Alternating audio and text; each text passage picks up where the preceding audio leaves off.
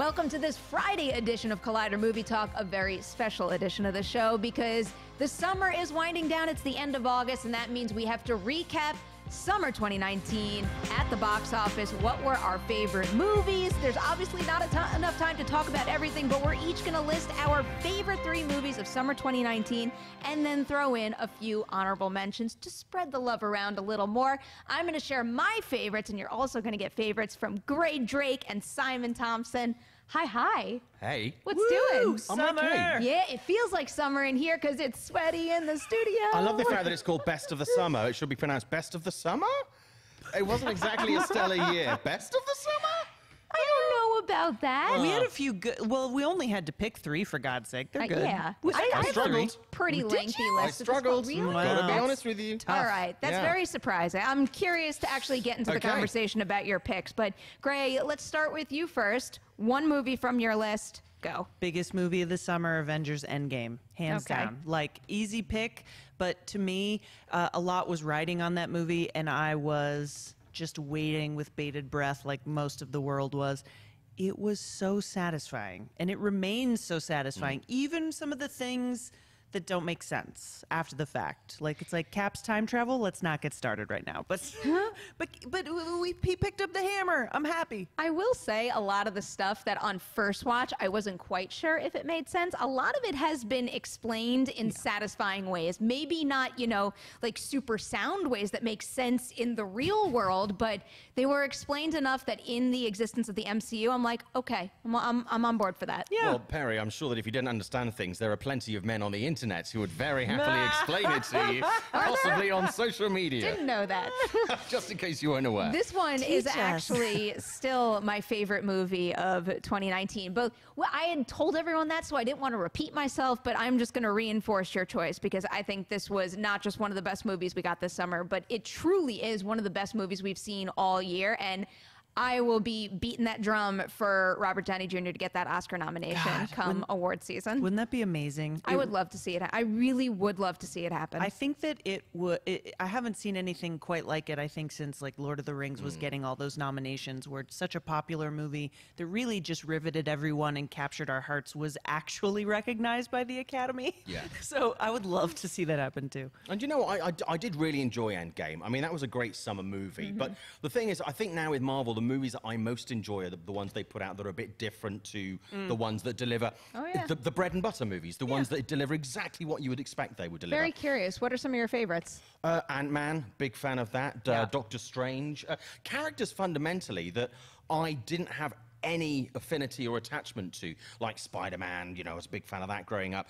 But there are other ones that weren't really sort of in my pop culture lexicon that I think Marvel has... And Guardians of the Galaxy, which I'll be honest with you, I thought that movie was going to be the worst ideas that Marvel have ever had. And I've spoken to a couple of people who are being involved in the making of that movie, and a lot of them thought it was going to suck too. They weren't entirely sure that was going to work. That was a bit of a gamble. But the movies like that are a bit different, they're the ones that really they elevate it for me. Black Panther last year was another one, but Endgame, cannot deny that that's certainly delivered. And everybody on the plane when I was coming back from London yesterday, everybody was mainlining Marvel like it was going out of fashion, back to back to back Marvel. Everybody was watching Endgame. When I was on my way to North Bend with Haley Fouch last week, and at the end of the flight, I happened to have noticed that she was watching Endgame, and I was that big jerk who was busy looking over her shoulder, because the second that end battle kicks in, what else in the world would I rather look at? So even in silence, when I couldn't hear a single thing, it still plays so on a teeny tiny screen, still plays great. Absolutely.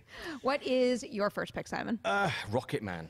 I'll be honest with nice. you. It's a movie that really kind of divided a lot of people this year. Some people were still smarting from Bohemian Rhapsody, the great Battle of Rhapsody 2019. How can we forget that? But I mean, I really loved it. I'm a big fan of Dexter Fletcher's work. I'm a big fan of Taron. This Elton John, I know I'm British, but it's not really an artist that I grew up with a lot of his music, but I didn't have a close affinity with him. What they did with this as a non-regular biopic, they turned it into this big fantasy musical kind of thing. They really showed shook it up, I think was so brilliantly creative and is so different to anything that we've seen out there on the big screen in the last couple of years, and certainly when it comes to biopics. We don't see this kind of thing very often. It really sold it to me. And also, it wasn't just about the lead cast. For me, it was such an ensemble piece. I mean, the support from like Jamie Bell and Richard and Bryce were just phenomenal supporting cast. Even the guy that played Elton's father.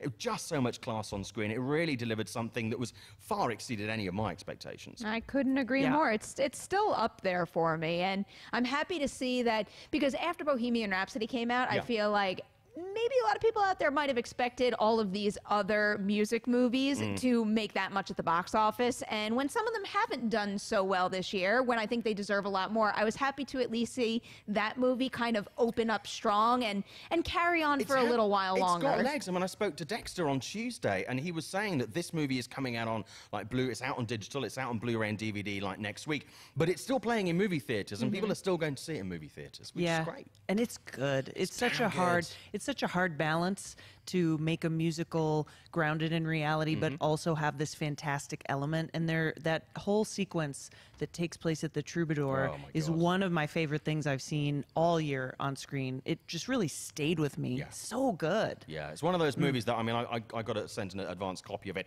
and I've gone through and I've watched some of those sequences again, and with the extras getting behind the scenes.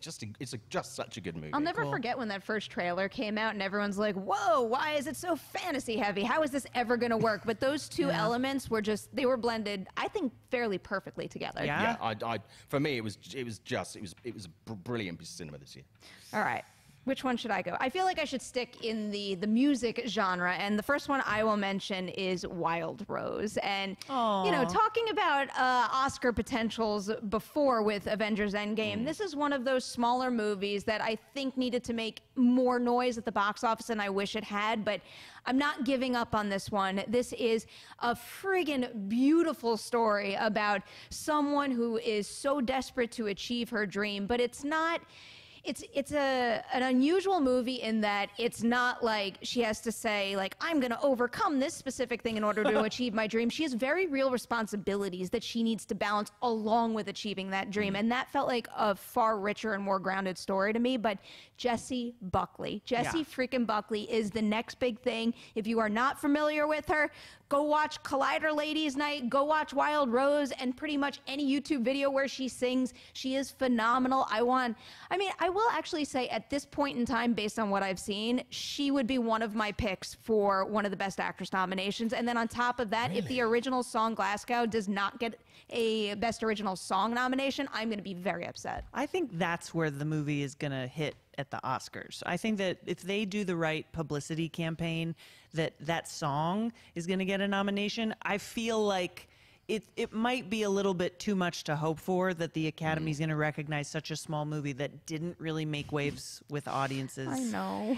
But it would be nice. Well, there's always one pick, Once right? was another one. But it was just in the song category, wasn't it? Just in the song. And that's where I think it has a real shot. You're right about it. They already started. I got an email about it the other day. Well, good for them, because what a charming, wonderful movie. I saw it at Toronto last year and just like had a smile on my face a mile wide.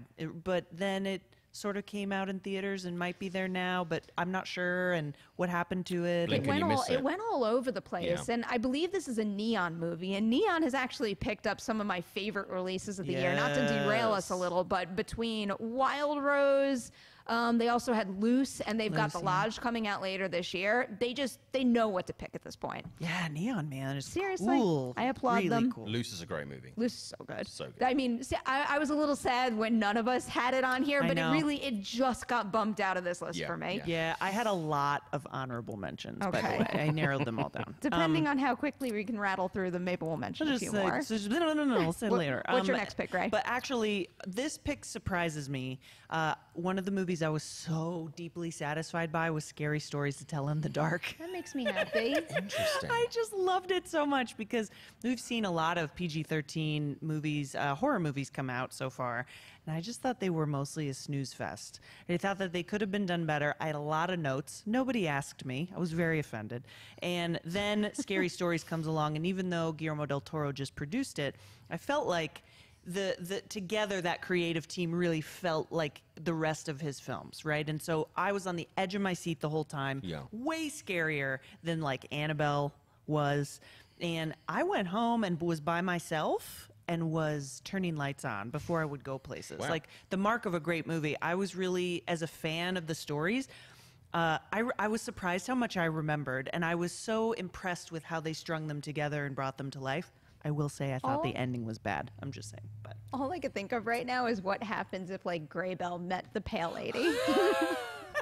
I feel like the Pale Lady has some like major junket potential for you. I don't know what to do with it, but I actually don't tan and am the Pale Lady, so I'm very deeply tied to all these. That was one of my favorite sequences of the whole film. I wasn't a big fan of like the filler moments between the scare sequences, but those were some of the most creative scares that I've seen all year. Yeah, nobody was. I think I'm kind of alone on this one. Like a lot of people didn't like the tie that bound the stories together. I actually thought that it was relatively inventive, as opposed to what we would have gotten had Guillermo del Toro and his team like not made this movie. I think it would have been way worse if they left it to anybody else. I think a lot of the effectiveness comes from the fact that Guillermo constantly wants to do as much as possible physical makeup and physical manifestation of his visions rather than just relying on CGI. And I think that adds the extra bit of reality to it. Yeah, absolutely. Ooh, so, I mean, some of that imagery. Ooh. The toe is like grim. Gross. God, I loved this movie. I loved it. And especially like 11-year-old me was so pumped. It's been a long time since I felt like that. I do kind of wish I had a movie like this when I was this young. I mean, because I did find this movie scarier and more body horror heavy than I had expected it to be. So I feel like maybe 11-year-old shouldn't watch it, but like 11-year-old me would have been all in on it. And I feel like it would have been more appropriate for 11-year-old me to have been obsessed with this movie rather than Scream. Yeah, well, you know what I keep telling people when they say like, should I see it? Should I let my kids? I go, this is for your tiny weirdos. Because that is what I would like to have seen when I was that age, similar to what you were just saying. So it's like if you have a sensitive child, then no, because it's scary. But if you have a little tiny weirdo, that sounds like a very reasonable way to classify this movie. My response is always, you should never take my opinion on what to show your children, but sure, why not? And if you're a parent where you say your little weirdo might be able to watch it, if they go, yeah, it's like, you get your kid. Yeah. They're not going to be offended that you're calling them a weirdo. Yeah, you can always tell. Weirdos. All right, Simon, what's your second movie? Well, it's a movie that I was expecting not to really enjoy this year because I thought it was completely unnecessary, and it's Toy Story 4. But this movie was, again, talking about movies delivering that you don't expect them to.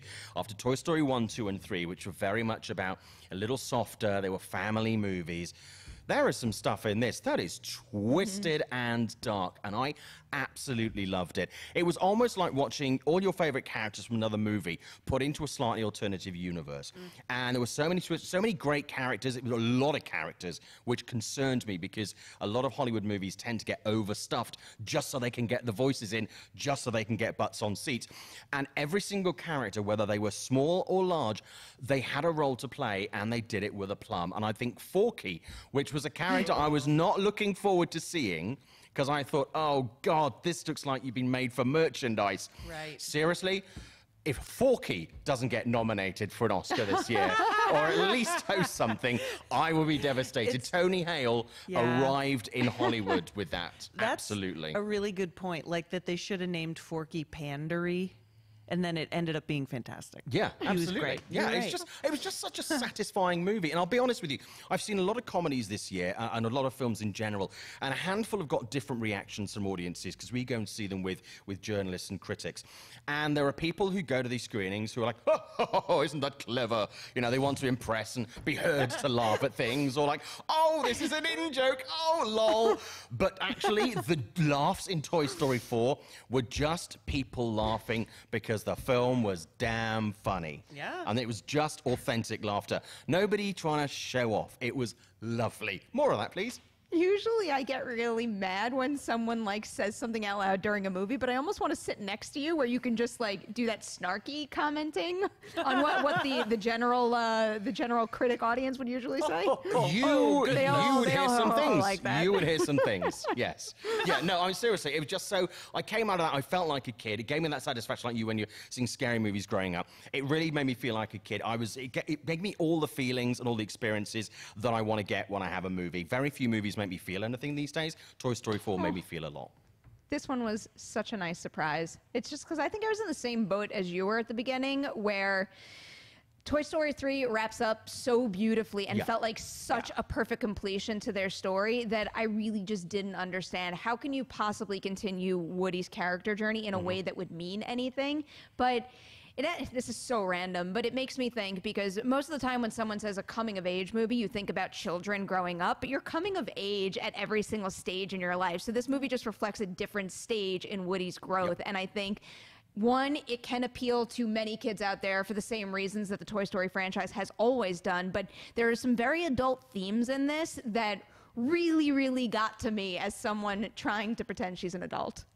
No, I mean your thoughts on this? I really liked it. Okay. I think all of us feel the same way. Like, I've heard this from several people where you're like, why don't you just take my wallet and don't waste my 2 hours, And instead, what we got was like, oh, wow, there really is a way to continue this, and they'll probably be able to continue it even more. But Pixar seems committed to giving their creators time to make a story, and that's the most important part. Is that, especially with animation, there's no rushing it, but you gotta spend time on that story. And it's interesting to hear them talk about the process. Like, sometimes all the writers will kind of go into a cabin and just sequester themselves, and they'll just talk about all the possibilities, and then they take time to create the world of the movie, and it really shows. And it definitely showed in this one. Absolutely. All the right. trailers didn't excite me at all, but the movie totally got me. One more before we get to our last picks. I have Brittany Runs a Marathon. Yay! Nice.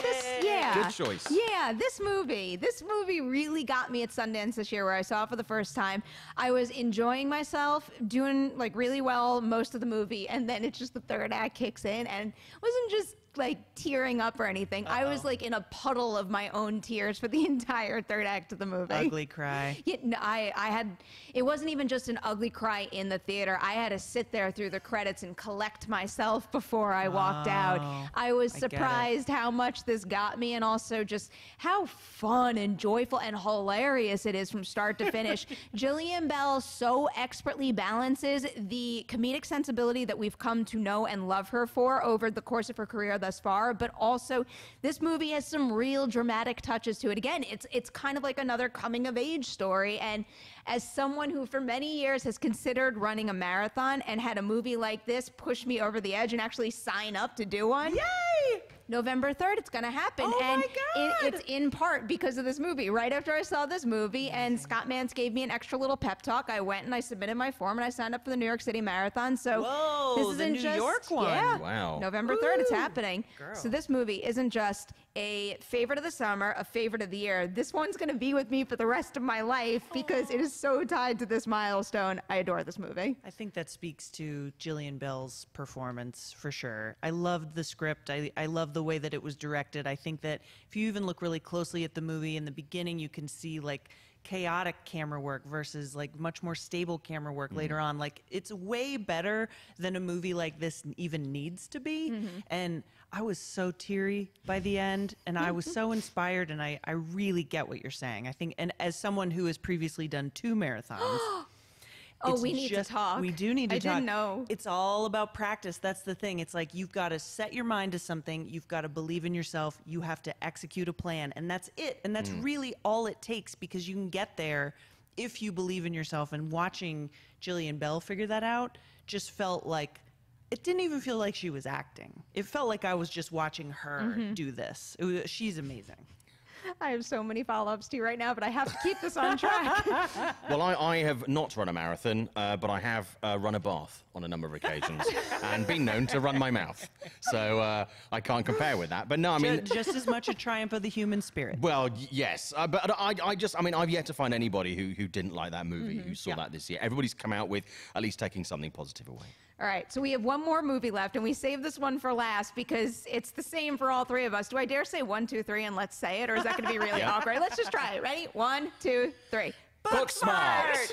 I freaking love this movie. I saw it in theaters 3 times this year. It gets better and better every time. I know I need to not jump into using the comedy classic too soon, but I've seen this enough. This is one of those movies that there is no doubt that I'm going to keep watching it over and over and over again. I love these characters. I love the world she built. This is another one that is hilarious from start to finish. Olivia Wilde approaches it also with a real sensitivity that adds so many more layers to it.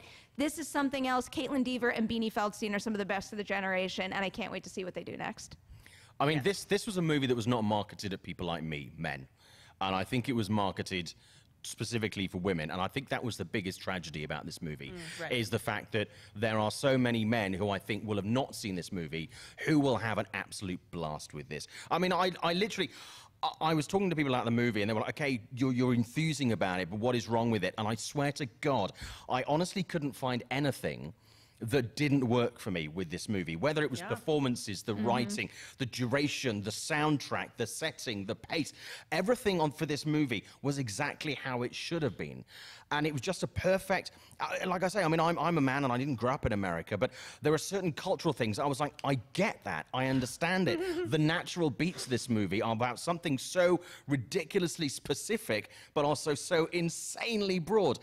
To be able to create that kind of movie, I swear to God, it's alchemy. It's one of the only movies this whole year I feel comfortable recommending to literally everyone. Yeah. Doesn't matter the age, doesn't matter gender, anything. It's so solid, and it makes me really excited for Olivia Wilde as a director. Yeah, very I think much so. she's so magnificent. I think she's a talented actress. I loved this movie. I love the actresses.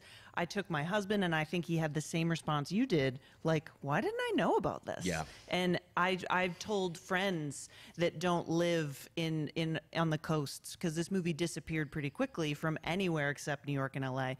And it was such a great moment when my friend actually came to visit me, and I was like, tonight we see Booksmart. And she just is like, because it was a shame that it disappeared, but I'm glad that it's available streaming now. Yeah, no, absolutely. And a really good test is the fact that it's on my wife's list of things that she wants to see. Nice. And my wife is so untouchable by marketing. So if you've got a movie and it gets on my wife's list, A+ job. Awesome. A+ All right, job. keep spreading that Booksmart It's love. tremendous. If you haven't seen it yourself, do check it out. And also, you know what else you should check out? ASAP, some more Collider content like Collider Sports Time. Here's a promo. Hey everyone, John Roca here, the host of Collider Mailbag. A new episode drops every Saturday and Sunday in your face and in your ears, answering the questions from you fans about the world of entertainment, film, and television. Me and great guests from our sphere do the best to answer your questions from Twitter, from Instagram, and of course, email as well, every Saturday and Sunday.